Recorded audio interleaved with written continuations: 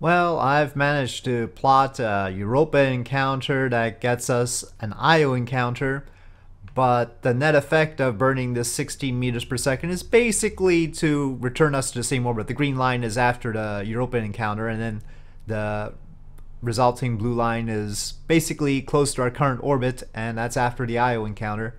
So I'm not too sure that this is all beneficial at all. I mean, scenic, but not beneficial. I also tried plotting a maneuver that would just bring our orbit directly to the orbit of Io on the periapsis side, and that costs about 330 meters per second, so that's doable with our current nuclear stage. I wonder if MechJeb would condescend to give me the... See, I mean, it only reads 1,176 meters per second in the station itself, though I thought it had more than that. But then again, we might have used some of that on RCS burns, but I think it has more than that, but I'm not sure. So we'll have to see about that. 1,000 is not going to be enough to make orbit around anything, that's for sure. But certainly raising our orbit to Io's orbit is probably the thing to do. I don't think we're going to get too much help from some of the other moons, but I'll keep trying for a little bit. Alright, well this is somewhat insane, but here we go. 43 meters per second. We pass by Callisto first in 29 days at a height of 3,000 kilometers. And that boosts our orbit instead of bringing it down. We're trying to bring it down. But it boosts our orbit so that our periapsis gets boosted as well. Remember, it took 300 meters per second to get from here to Io's orbit. And it's boosting orbit there. And then we also have a Ganymede encounter there. But that's a very loose Ganymede encounter in 43 days. That is at 8,580 kilometers. The net effect of all this is also to flatten our orbit with respect to Io. You can see the ascending node there, 0.1 degree, and that'll be good enough. And that's close enough to the periapsis as well, so that all works out. So I guess we'll do this. Callisto and Ganymede getting into the act this time.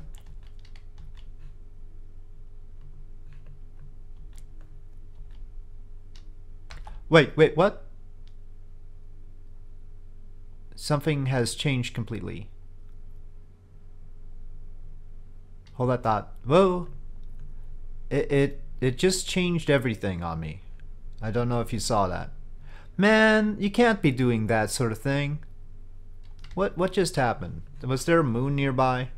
I was not apprised of any such situation. I had such a nice plot, and what did it do? It took it away from me. It totally took it away from me. It looks like that ain't gonna happen. Yeah, wow. I'll have to review the video to figure out what happened there, but no more Ganymede, Callisto Ganymede thing. Alright, well I reviewed the video and I still have no idea what the heck went on. We didn't really have an encounter with any moon that I could see. The Ganymede situation was a bit complicated, but it still said that it was in 40 odd days. And so we probably shouldn't have been flying by that, but anyway, it did toss us into a lower orbit, so it wasn't horrible. It's not like it flung us out of the system or anything.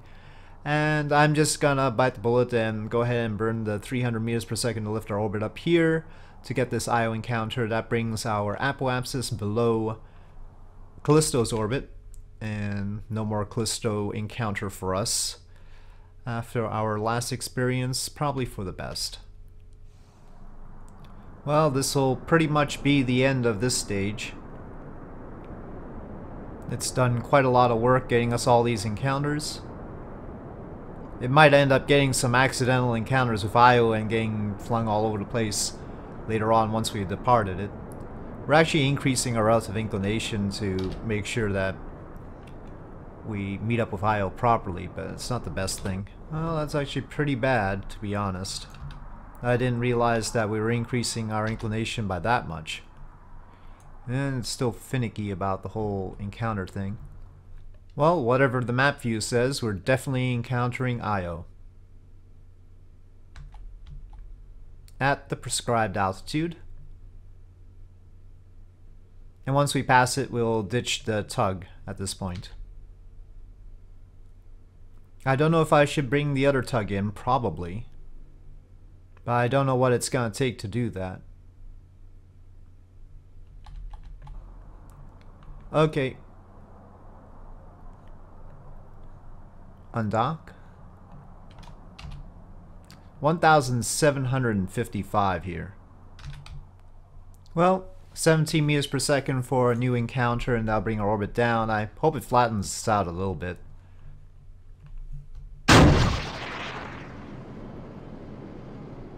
It's flickering.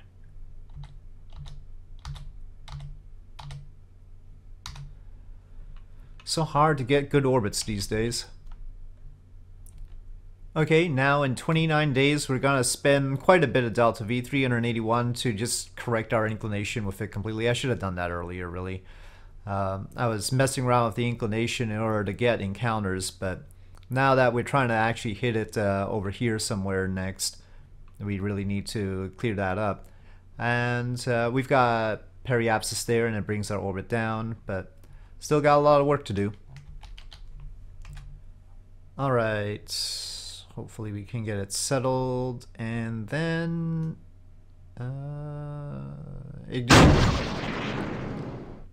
well, let's see what's going on here.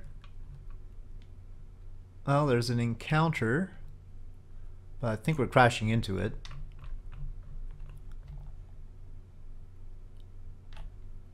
Okay, 68 kilometers sounds good. And that brings our orbit down as promised. Okay, let's pass by it again. Time warped a little bit too quickly for it to be scenic. Darn it, it left us with 0.5 degree inclination. Darn it, Io. Alright, next burn, 94.3 meters per second, encountering Io, and the tangential sort of, well, not tangential, a sort of incidental encounter with Europa that we really don't want, and it's fine, but we're not going to do anything with it, I don't think. But I had to do a double plot so that we could actually see the encounters. It's complicated now. Very complicated. It seems to indicate we have an encounter after an orbit.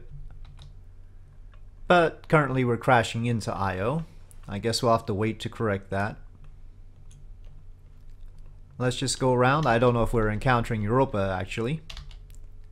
It's all a mystery. Oh, it won't let me make a maneuver node. Well, at least on the blue orbit. On the purple orbit, it's fine. But maybe I can just do a little bit of RCS to lift it up. I saw a double encounter there, but that's on the wrong side. It's nice though. Can we manage 46 kilometers and still be safe? If we can, then we can make use of that double encounter. So, okay, we'll go with this. Let's encounter Io and Europa. Yes, we're gonna get Europa as a bonus. And then another Io. We're still not quite at Io periapsis up here. And these orbits seem to bring us in rather than out. Okay, where's Io? Oh, we're passing by really fast. I can't see it. It's dark. And this is our closest pass yet. Ambient light will happen. There we go. So let's see, what can we do here to really help ourselves out? Not in 3 days. I want to do that now, please. Okay, at least it'll make a maneuver for me.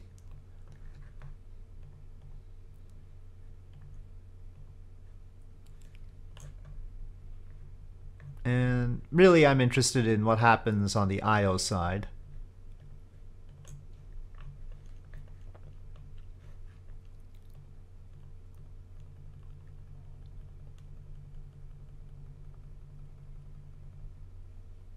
But we have to make sure that Europa does not get in the way of this. Well, that will result in a lower orbit at the end of it. I'm not even looking at Europa, it's too far away anyway. Oh, we passed by Io really quickly. Alright, well, let's get out to Jupiter space. And our apoapsis is now pretty close to Europa's orbit. Periapsis still within Io's. 1.2 degree inclination. Horrible. Well, we have to pay attention to the Uranus Ambassador, so I'm going to just create a dummy maneuver out there for the time being and delay it. We're not doing anything useful here right now anyway. So let's just take a look at the Uranus Ambassador. It's probably got a long ways to periapsis around Uranus anyway, but we should take a look at it. So we'll have that Joveport One alarm. We still got the other tug that could potentially do something, but it's tough for that tug to get down to where we're at right now. It's all the way up there. That's rough. So yeah, that might be just in reserve for something else. So here we are with the Uranus Ambassador probe in interplanetary space, and I've plotted a correction that does in fact get us a Neptune encounter. It really didn't want to show me a Neptune encounter, but I managed to wrestle it down and get one anyway. But it's a very tight sort of situation because we're using Uranus's gravity to help us out, and probably we're not going to get it quite what I have here because it's down to hundredths of a meter per second and all that. It's the influence of Uranus at work. I checked for a new Uranus flyby contract and we don't have one. So it doesn't matter that I'm raising my periapsis to 60,000 kilometers. Normally the flyby contracts require 20,000, but we only have a Neptune and Pluto one. And the good thing is that our arrival at Neptune will be in 3 years and 194 days, which is well in time for the Neptune flyby contract. So that's excellent. So let's get to this. Just outside of Uranus SOI, we're going to do this maneuver and we'll have a Neptune probe. In fact, I think I'll rename it. Alright, this should probably be done just with RCS. And so that's what we're doing. Awkwardly clipped Astris engines there. Well, heck, at least this probe is still mostly intact after 7 years and 336 days. Quite a trip. It still has 3,000 meters per second, which is pretty good. Alright, let's see what we've got. So 60,000 around Uranus as expected, and it's a little bit high around Neptune, but every little tap of the RCS changes it by a lot. So again, we're gonna have to probably wait to get it exact. I'll try my best. Oop, 28,000. So we need to get a little bit closer than that, but not a whole lot closer. Let's take a look at what's going on over there. Let's bring it into Uranus SOI first before we make any further plans. That's in 6 days before Joveport One needs our attention again. Not needs. Actually, it doesn't need our attention at all. There's no contract being fulfilled by that. I need to remind myself, spending so much time on Joveport One. Okay, so Uranus periapsis in 37 days. We should do some science around here if we can. So, okay, that just jumped in a weird way. Let's add a maneuver and add that as an alarm. Okay, but let's see. What science do we have? We have 4 goo containers. Surely we can do 1 here. 32 science for just transmitting the goo. We'll do that. Yeah. How many things can we actually hit with this after all? Log radioplasma wave. Ooh, 117 science. Magnetometer scan. 65 science. Visual observations. 78 science. And everything else now. So if I could select something, yeah. Analyze telemetry, 58.5. I forgot I didn't have all y'all in here. Perturbation data, 65. Oh, it's record impact data, 78. Temperature, 78. Radiation, 78. Barometer, 78. Okay, I think that's it. Lots of science, and we'll get more once we get closer to Uranus. I hope close to Uranus is 60,000 kilometers-ish. We'll have to see. Alright, but let's take a look at the situation at Neptune. We have another Uranus probe coming in, and there's this other Uranus flyby one as well. One of those could get into orbit around Uranus. We don't have to worry about that.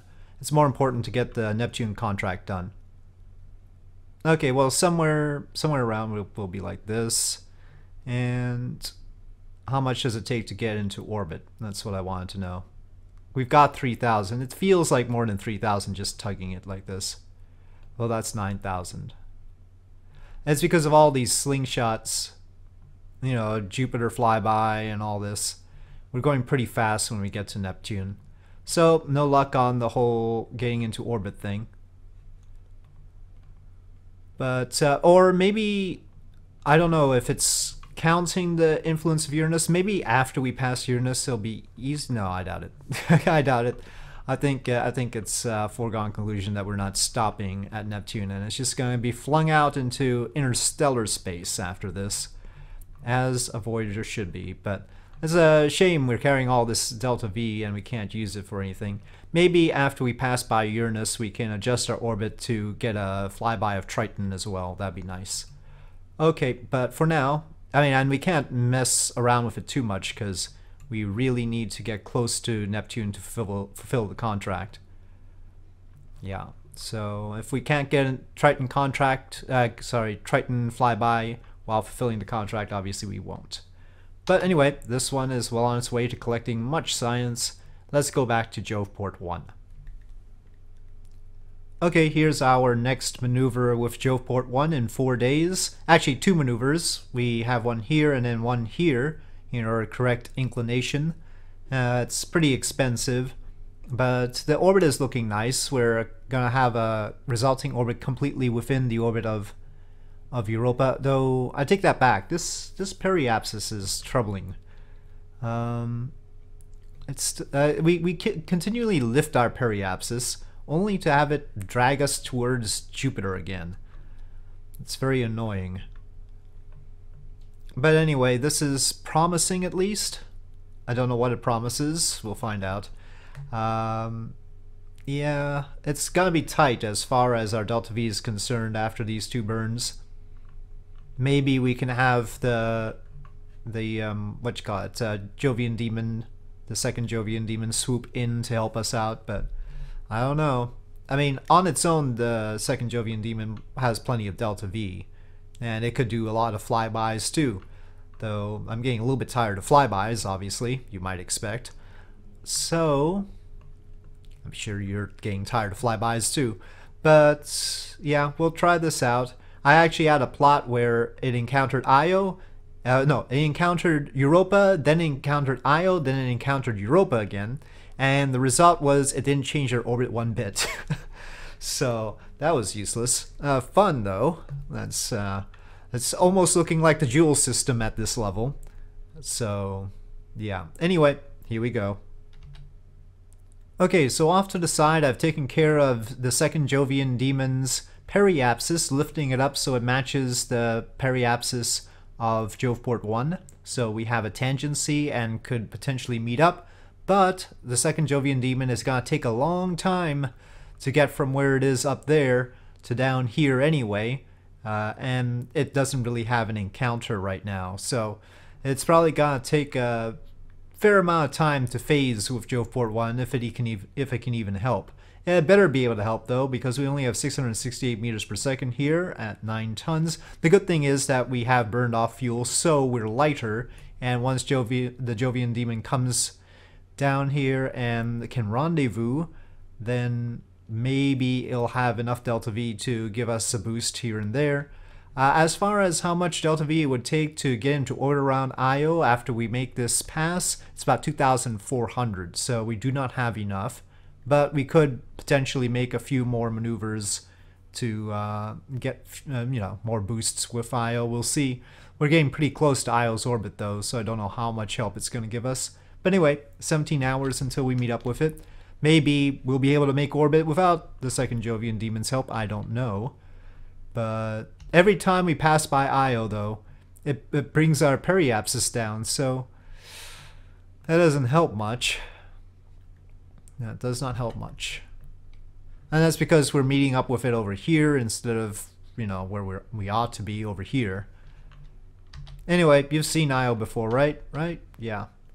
If we do take the opportunity to lift our orbit, we're not going to have too much left to do anything else. So that had better result in an encounter. There's one.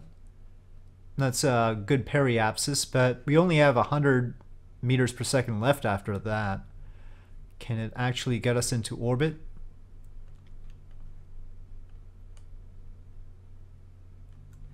Whoa, that's a very uncertain situation right there. Yeah, I don't know where that maneuver went. Over there? It seems like 300 meters per second would do. Well, geez. That's close. Yeah, we're just a little bit short. But maybe we can meet up with the second Joveport and get this in the second Jovian Demon and get this done. Doesn't seem like we need too much of a boost. Just a little bit. We can pass by Io more than once. Let's do this one burn just to match our periapses and get that first encounter. It's gonna cost a lot and it's not gonna be much here left. Okay, well the irony is this results in a really close orbit to Io's, but it's not close enough. It's just a little bit off, and we have just a tiny bit of delta V left after it. But I guess we'll take what we can get. Hopefully, I mean, only Io can mess us up at this altitude, so that'll just be Io will decide our fate. I wish I had lifted up the periapsis earlier instead of getting those other encounters which were sort of oblique.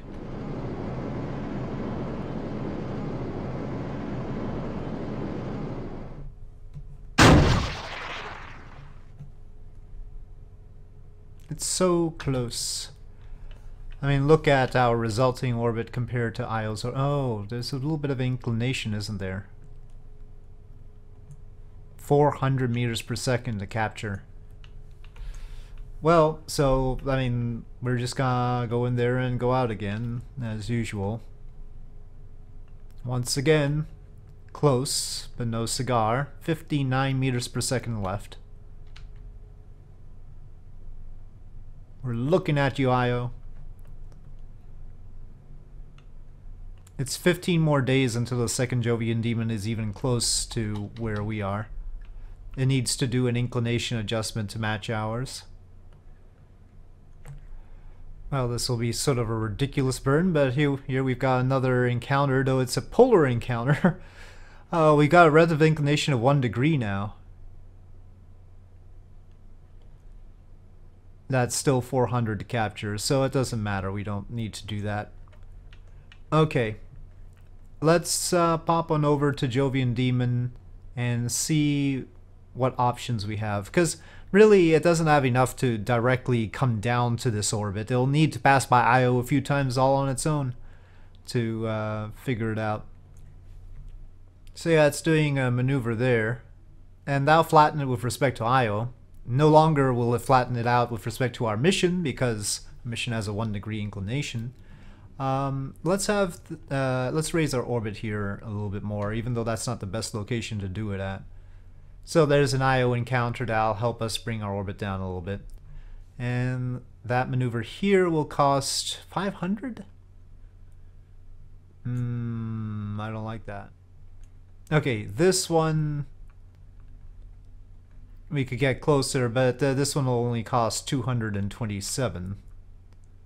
Still pretty bad, but it's a start.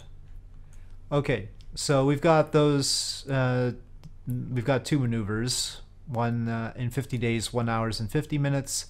Another in 50 days, 23 hours. But first we need to pay attention to Uranus Ambassador. I hope I hope our Joveport One doesn't accidentally encounter Io and do something silly in the meantime, but you never know. It's a 1 degree inclination difference, so probably not, but we'll find out. Anyway, to Uranus Ambassador, going to Neptune after a flyby of Uranus, and we'll actually be heading close to Uranus right now. In a way, the Joveport One and Jovian Demon Madness is just giving us something to do while we, wait for all this other stuff to come up, because we've got some pretty substantial gaps there, and it's best to be doing something. Doing fancy maneuvers to meet up with Io and everything, trying to get into orbit around Io. It's worthwhile. Okay, so that was just a dummy maneuver. We just want to pay attention. Oh, that's in 16 days that the periapsis actually happens. Alright, we'll pay attention to you later then. Okay, back to the second Jovian Demon then. It looks like Joveport One is safely going away from Io. Will be a few rounds before it meets up with it again. Okay, ignition. Well, that's a not so subtle difference, okay. So possibly we can do better than that, but that's a start.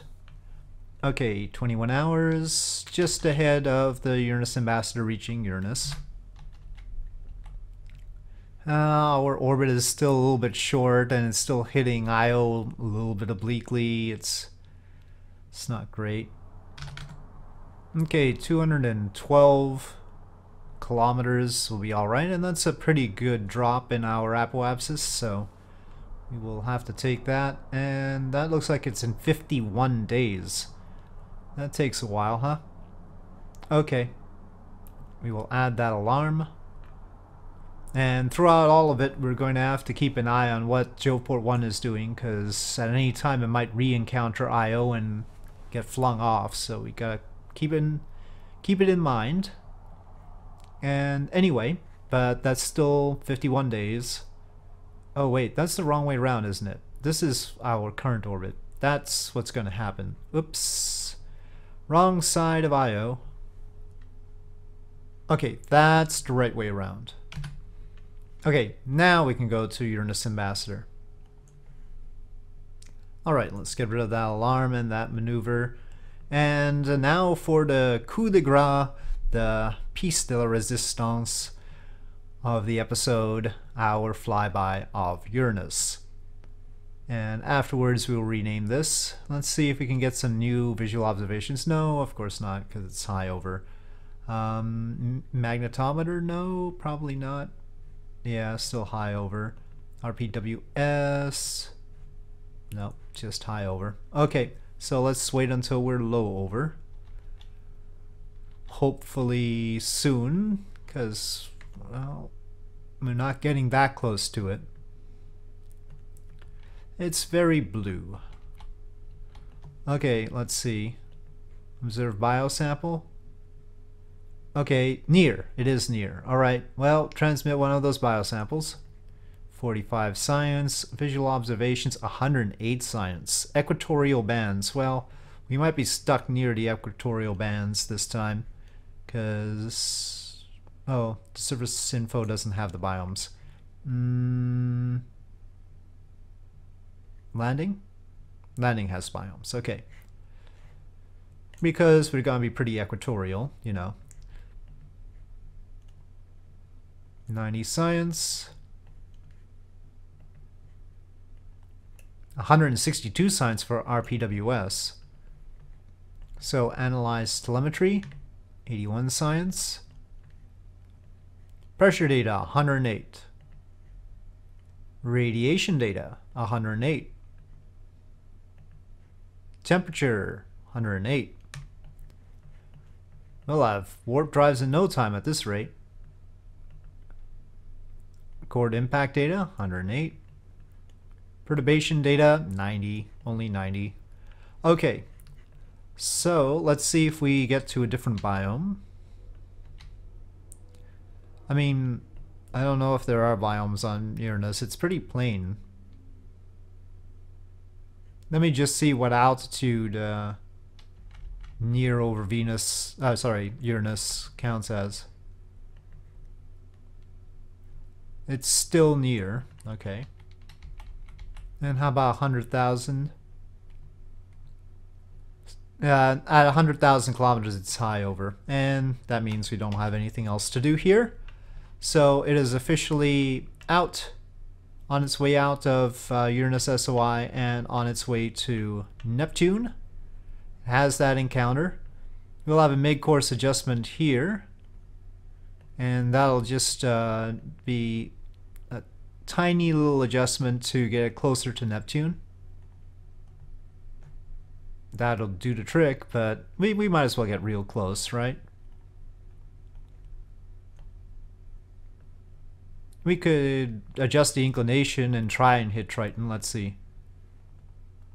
Well, I'm not seeing any indication that we're gonna hit anywhere close to Triton, so that doesn't look like it's gonna happen. And let's double check orbit now that we've passed by Uranus.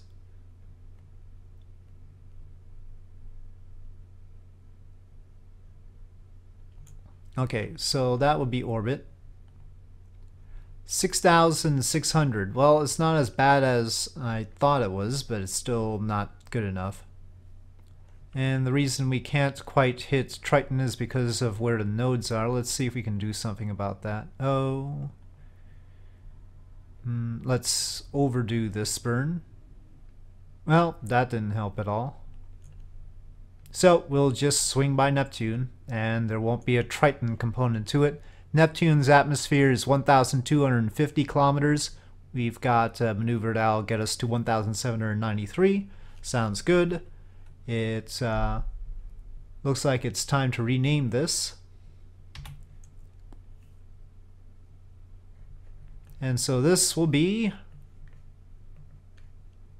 don't range safety it, Neptune Ambassador.